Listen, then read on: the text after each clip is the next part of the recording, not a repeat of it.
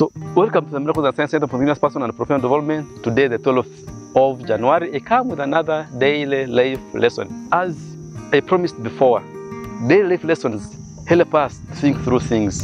And therefore, this daily life lesson again requires us to think through things and says that what is actual is rational and what is rational is actual. Actually, what I'm saying is rational.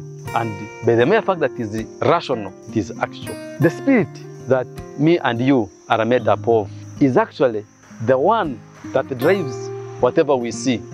What we consider actual, what we consider rational, is an expression of the spirit.